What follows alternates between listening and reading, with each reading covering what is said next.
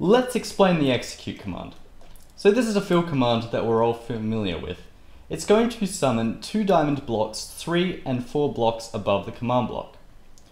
Now this is John Cena. Now when we slap an execute in front of it and have 3 tildes which represent the coordinates that it's standing at, and then type in the fill command, this will happen.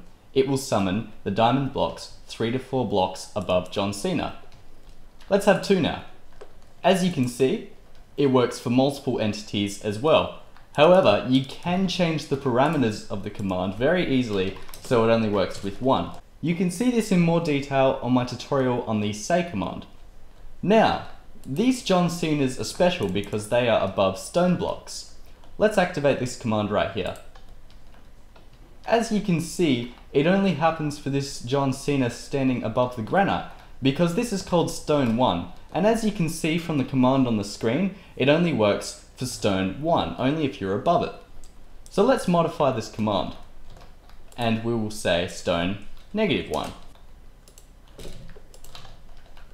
As you can see, it works for both stone types, but it doesn't work for any creepers that are not above the stone.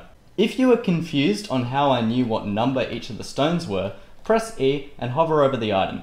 As you can see at the moment, not enough information is given to me. So I'm going to press escape, hold F3 and then press H, and you can see the advanced tooltips are going to be shown.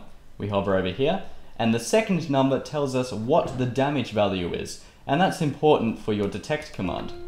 So next episode I'm going to explain how nested execute detects work, but for now, if you have any questions, please leave a comment in below. But for now, thanks everyone for watching. I'll see you in the next one. Take care.